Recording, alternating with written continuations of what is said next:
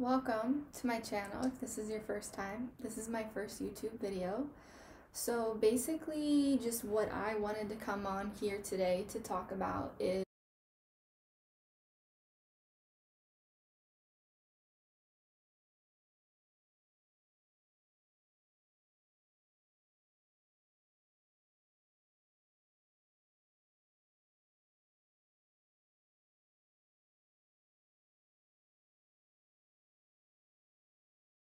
my practice framework is to integrate the mind, body, spirit as one.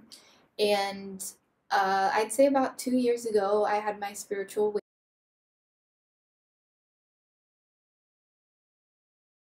awakening, and I just want to come on YouTube and other public forums to talk about what it is, because I feel like it's this thing that is made out to be really taboo and even like fantasy for some people. But it's definitely not. It's definitely a really hard, challenging journey, and it happens basically like a spiritual awakening happens when your soul, your psyche, your inner self needs some sort of shift in life. And for some people it happens really quickly, and then for others it's more of a long period over time. For me, I would say, was in my dark night of the soul phase for about 2 years, and I'm just coming out of it, because a spiritual awakening basically is when you're shifting from a certain level of consciousness to from subconscious to conscious. So I love talking about the brain and the neural pathways in the brain, and basically like our chakra system, which is, let's see, it's over here.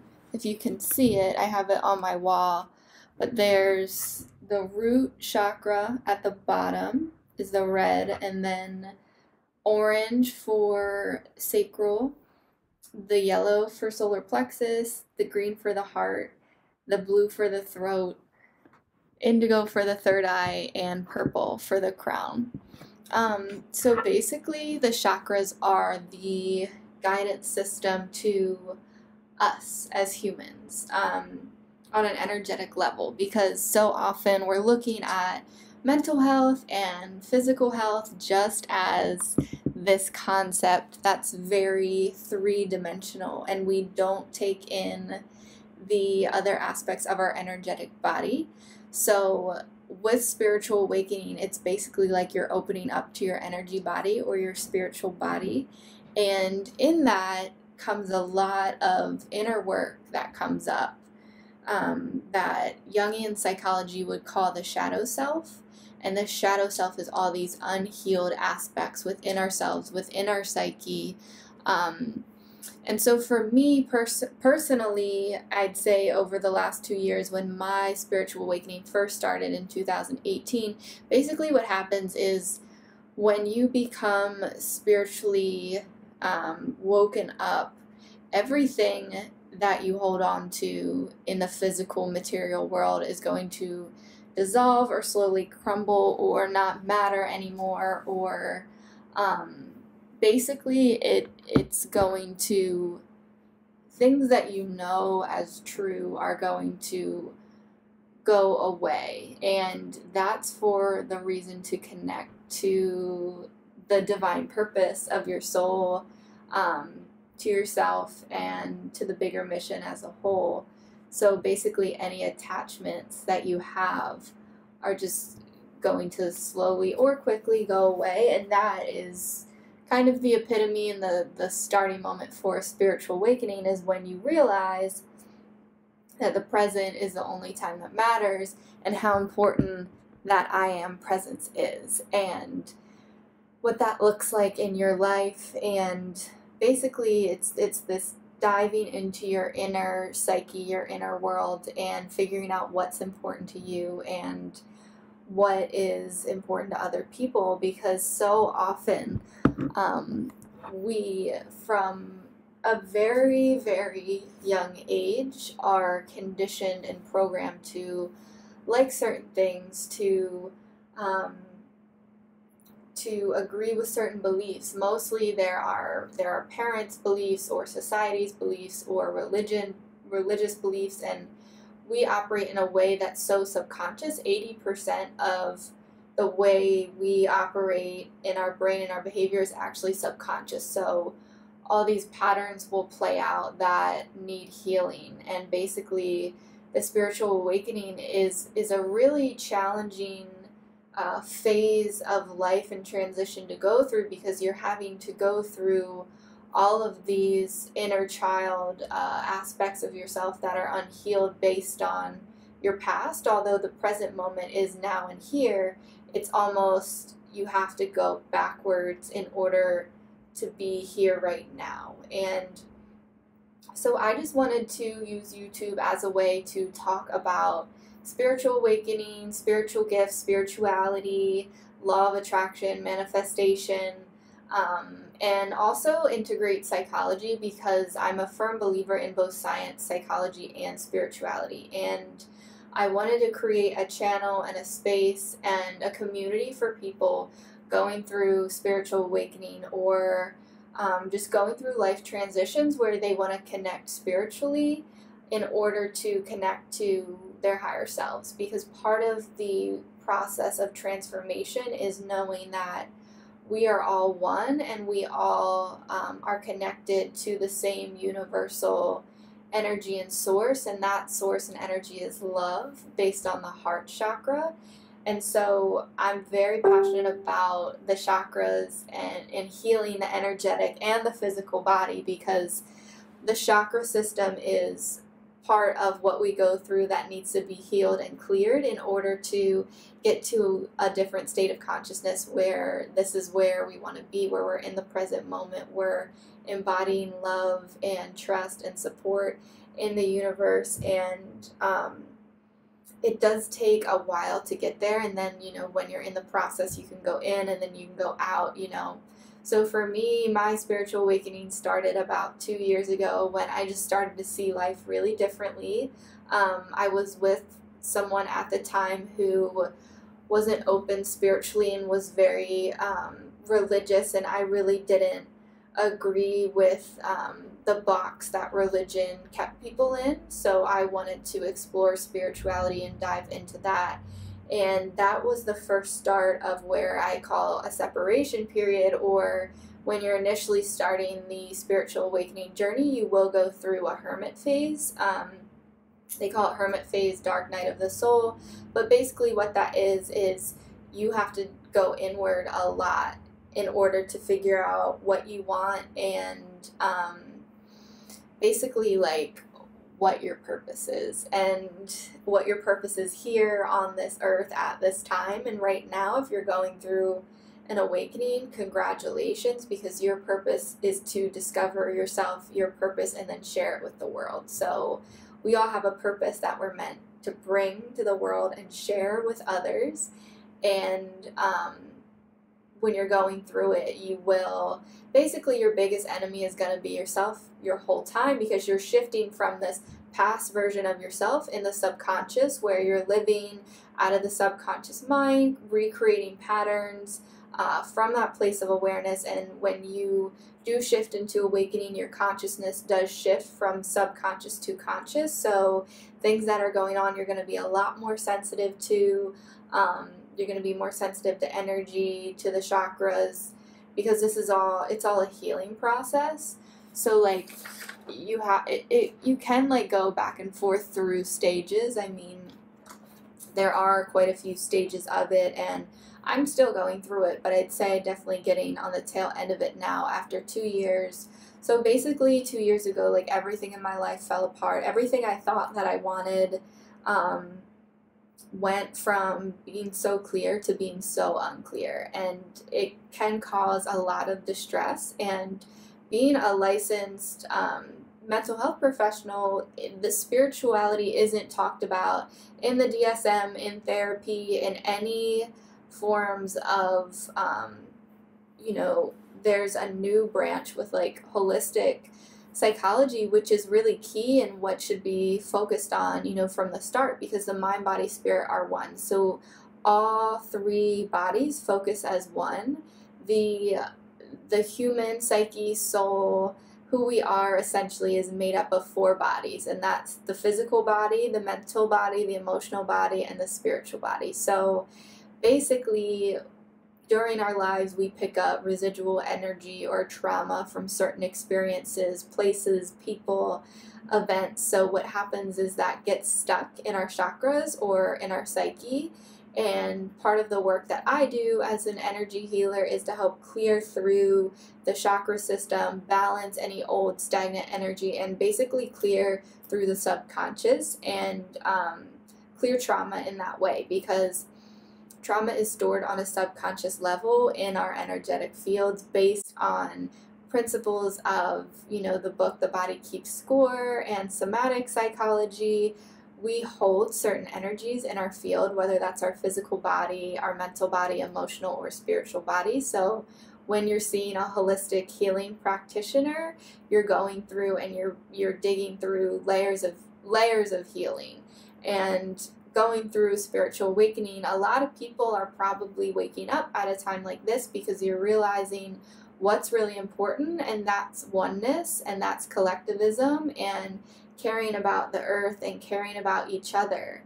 And part of what I do as a practitioner in energy work is I focus on the mental emotional body, so a lot of psychology theories surrounding the way we think using CBT, DBT, but also understanding that energy and thoughts and feelings are very much indeed formed on an energetic level. So basically, like, we think a thought and there's a vibration attached to it. Just like within our chakras, they're vibrating at a certain frequency. They're just atoms made up of vibrational energy. So Einstein said that everything in life is vibration, meaning E = mc squared. So we are that light, we're that consciousness, and based on the way that we interact with ourselves and one another, our thoughts and our words resonate at a certain frequency. So if we're thinking over and over again, I'm not good enough, our external reality is going to mirror that and give us really, it's going to give us that feedback that we aren't good enough to match what we're thinking. So when we're talking about how powerful thoughts are and how powerful intentions are, they're relevant because there are emotions tied to it. So basically what I do that's a little different than the average energy healer or the average therapist is we're talking about spiritual awakening, what it looks like, how to integrate it, and how to get through it, how to discover your purpose and what you're passionate about, and then also like resurfacing the shadow self. So Jungian psychology talked about the shadow self frequency, and he defined that as the hidden aspects of ourself that we don't want to see. So basically what that is, it would be termed like the ego or the ego self. And the ego is this false persona that we project outwardly. It is a defense mechanism. It's a learned sort of thing. So everyone has an ego. It's part of who we are as human. But basically, it's like we wear masks, and we're this way in front of a certain group, and we're this way in front of another group. And that's because our society is so compartmentalized currently in the way that we are and the way that we see the world and view ourselves. But the spiritual awakening will, and the whole journey with spirituality will slowly start to strip down each layer of your ego self, or what Jung would call the shadow self. So it's definitely like a difficult journey because there are so many layers of ourself that are buried in our subconscious, and Freud would say over 80% of human programming is subconscious. And it is, and then when you're woken up to it slowly, whether it's through any sort of self-awareness journey, therapy, meditation, it can create a lot of resistance and tension because it causes us to examine ourselves under a microscope, whereas before we never have, whether that's because, society conditions us to be so distracted, and a lot of us are very numb and are not able to feel or sense our emotions. So the whole process is very intimate and an emotional experience because you're opening up to all these buried emotions, a lot of buried hurt, a lot of buried trauma, anger, resistance. And really, the intention of the journey is to just connect us to our higher selves.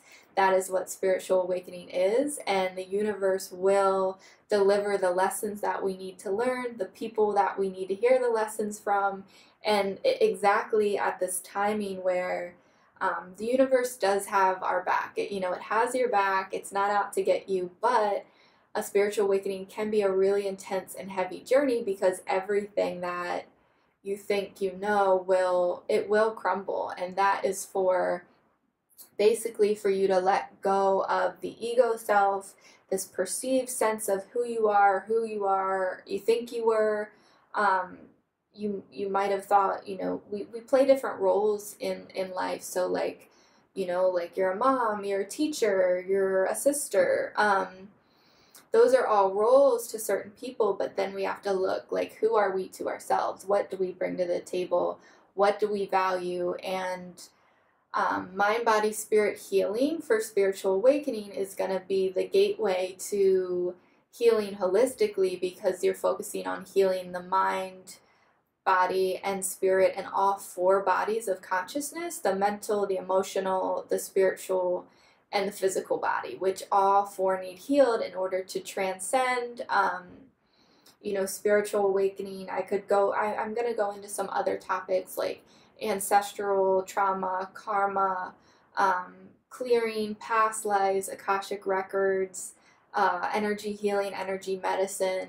And all these are really useful techniques to open up and understand spiritual awakening and spirituality. And basically, the point of it all is that we are all one, and we all do operate on an energetic level. So our thoughts create our reality, our beliefs create our reality, our words create our reality. And that's where I differ pretty significantly from a traditional therapist, is that I'm looking at things on an energetic level. And I know for me personally, when I did have my spiritual awakening, I went into a very deep depression for about a year or two. And what that was is me really, I was meditating every day, and I still focus on daily meditation and mindfulness. But what I had to do was really dive to get to know myself and figure out who I am and what I want. And for me, that is bringing